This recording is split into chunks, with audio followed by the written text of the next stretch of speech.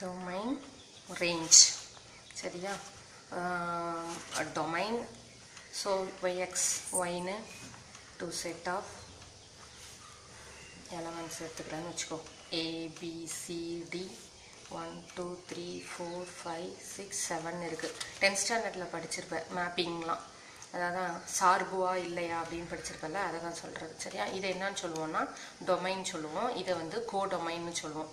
இது சார்பகம் துணை சார்பகம்னு சொல்லுவோம் ஓகேவா இப்போ இங்க இருந்து மேப்பிங் இருக்கணும் அப்பதான் நம்ம ஒரு சார்புனே சொல்ல முடியும் ஃபங்க்ஷன்னே சொல்ல முடியும் யார் கூடனாலும் மேப் ஆகலாம்னு வெச்சுக்கோ இங்க 2 3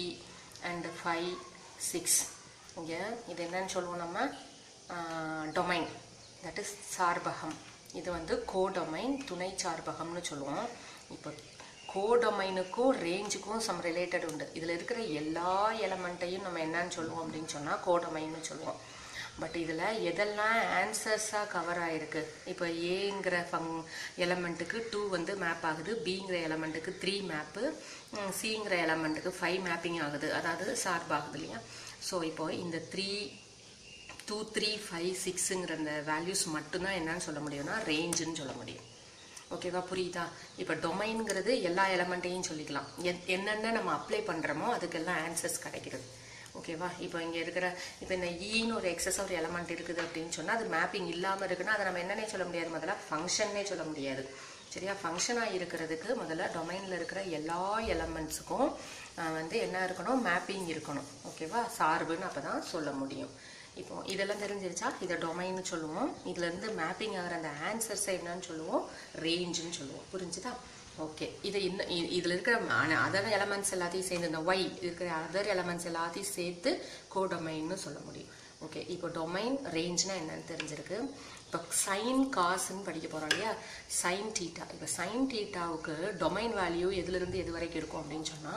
-infinity to infinity வரைக்கும் இருக்கும் -infinity ல இருந்து இவ்வளவுதான் எழுதணுமா abcd தான் எழுதணுமா xyz தான் எழுதணுமா அப்படி இல்ல -infinity ல இருந்து infinity வரைக்கும் என்னனாலும் ஃபில் ஆகலாம் டொமைன்ல ஒரு ப்ராப்ளத்தை பொறுத்து அவங்க என்ன கொடுத்திருக்காங்களோ அதை நம்ம எழுதுவோம்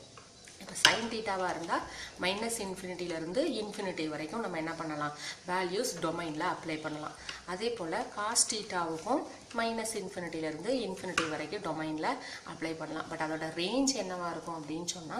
-1 ல இருந்து 1 வரைக்கும் இருக்கும் இங்கேயும் அதே மாதிரி cos θவுக்கும் -1 ல இருந்து 1 வரைக்கும் இது என்னன்னு சொல்லிருக்கோம் டொமைன்னு சொல்றோம் இது என்னன்னு சொல்றோம் ரேஞ்ச்னு சொல்றோம் ஓகேவா இப்போ புரியுதா டொமைன் என்ன ரேஞ்ச் என்ன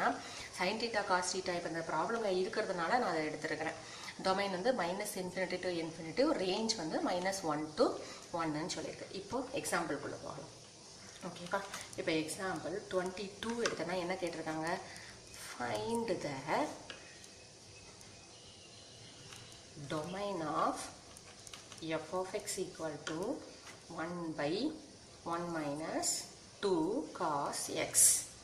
சரியா cos x இருக்குதுனால -infinity ல இருந்து infinity வரைக்கும் வேல்யூஸ் டொமைன்ல அப்ளை பண்ணலாம் பட் ஆன்சரே நமக்கு இன்ஃபினிட்டின்னு வந்தா ஏதோ ஒரு ஆன்சர் வரதுக்காக தான் சம் கஷ்டப்பட்டு போட்டு ப்ராப்ளம் போட்டு சால்வ் பண்றது நமக்கு ஃபைனலா ஆன்சர் இன்ஃபினிட்டி அப்படினு வர்றதுக்காக சம் போடுறது இல்லையா சோ அப்ப அந்த டொமைன் என்னலாம் இருக்கலாம் மேபி அப்படினு சொல்லி பார்க்கிறதுக்கு சொல்யூஷன் பார்ட்ல ஃபர்ஸ்ட் டேக் டினாமினேட்டர்ல இருக்கிற பார்ட் எடுத்துக்கலாம் ஓகேவா கன்சிடர் டேக் புட் எதனா போட்டுக்கோ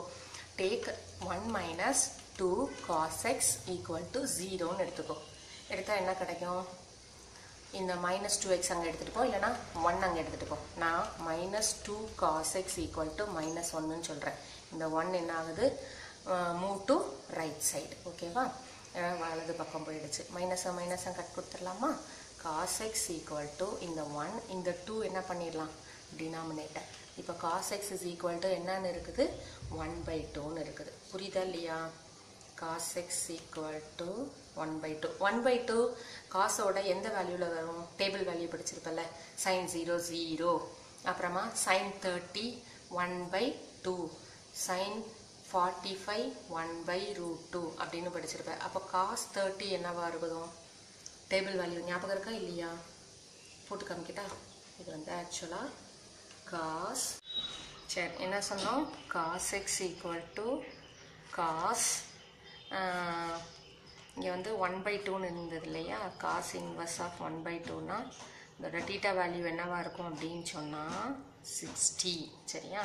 ஸோ இங்கே என்ன எழுதணும், cos 60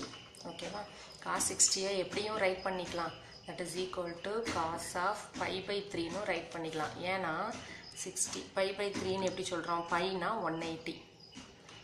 கட் கொடு 60 வந்துடும் ஓகேவா. அதனால் cos x equal to cos pi by 3ன்னு சொல்கிறோம். since by நமக்கு ஒரு ஃபார்முலா இருக்குது, என்ன ஃபார்முலானா cos theta is equal to cos alphaவாக இருந்தால் theta is equal to general formula, theta is equal to 2n pi plus alpha. Here n belongs to z. இது என்ன திடீர்னு 2n pi plus alpha அப்படின்னு சொன்னால் நமக்கு டேபிள் வேல்யூ வந்து லிமிட்டடாக தான் இருக்கும். அதாவது 0, 30, 45, 60, 90, 180, 270 இந்த மாதிரி சைனுக்கும் காசுக்கும் லிமிட்டட் வேல்யூ தான் பார்க்க முடியும். ஸோ இப்போ இந்த எண்ணில் என்னெல்லாம் நம்ம வேல்யூ சேஞ்ச் பண்ணுறோன்னா அதை வச்சு நமக்கு ஜென்ரல் வேல்யூ சொல்லிக்கலாம் அதுக்காக. ஸோ இப்போ cos theta is equal to cos alphaவாக இருந்தால் என்ன பண்ணணும்னு சொல்லியிருக்கோம். இது வந்து so cos x equal to cos 60, cos theta is equal to cos alpha இருந்தால் theta is equal to 2n pi plus or minus alpha. Therefore x is equal to 2n pi plus or minus alpha placeல இங்கே என்ன இருக்குது உனக்கு 60, நம்ம என்ன எழுதிக்கலாம் cos pi by 3 எழுதிக்கலாம். So alpha value is pi by 3, here n belongs to z. இப்போ இந்த வேல்யூஸை எக்ஸ் பிளேஸில் இங்கே அப்ளை பண்ணினா உனக்கு என்ன கிடைக்கும்னா 0ன்னு கிடைக்கும். அப்படி தானே எடுத்துருக்கோம், ஈக்குவல் டு 0ன்னு வச்சுருக்கோம். அப்படி 1/0னா என்னென்னு ஆகிடும், எஃப் ஆஃப் எக்ஸ் வேல்யூ வந்து இன்ஃபினிட்டிவ்னு ஆகிடும். எஃப் ஆஃப் எக்ஸ் வேல்யூ வந்து 1/0 இன்ஃபினிட்டிவ்னு ஆயிடும். அப்போ இன்ஃபினிட்டிவ்னு வரக்கூடாது, நமக்கு ஆன்சர்ஸ் போட்டால் தான் டொமைன்ஸ் கிடைக்கும். அப்போ இந்த வேல்யூ தவிர மீதி எல்லாத்தையும் நம்ம அப்ளை பண்ணணும்னு அர்த்தம். So therefore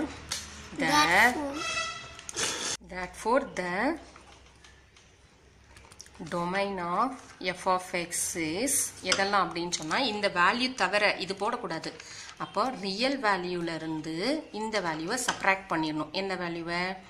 2n pi plus or minus pi by 3 வேல்யூவை சப்ராக்ட் பண்ணிட்டு மீதி ரியல் வேல்யூ என்னென்ன போடுறோமோ எல்லாத்துக்கும் அது வந்து டொமைனாக கிடைக்கும். யாருக்கு, எஃப் ஆஃப் எக்ஸ் ஃபங்க்ஷனுக்கு. ஓகேவா. Remaining domain and range sums எல்லாம் அடுத்த வீடியோவில் பார்க்கலாம். Okay, by.